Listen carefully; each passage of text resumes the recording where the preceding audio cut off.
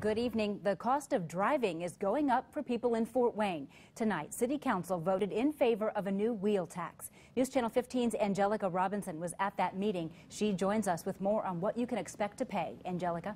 City Council voted 5-4 in favor of the new wheel tax. It'll cost drivers anywhere from $12.50 to $40 per vehicle each year. Councilmen on both sides called it a tough decision.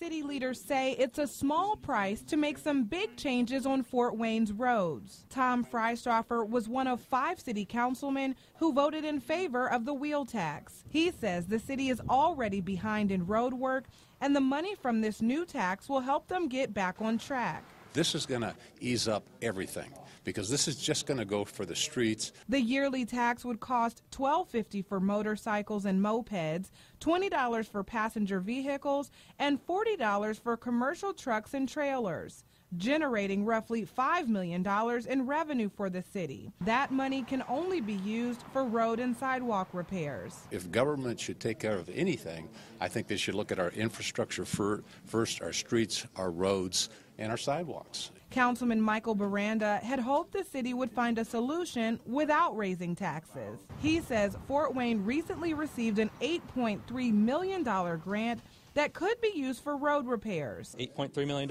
is a lot, and quite frankly, it's about 2 years worth of what the wheel tax could potentially provide. And so to sit on those funds because of a sense of urgency, it just didn't make sense to me.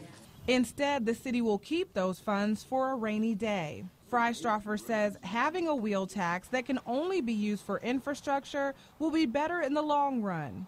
We don't have to take money and shift money from one department to the other. It's just really going to help balance our budget, and I think it was the best thing for the citizens of Fort Wayne. The new wheel tax will go into effect in January. Angelica Robinson, News Channel 15.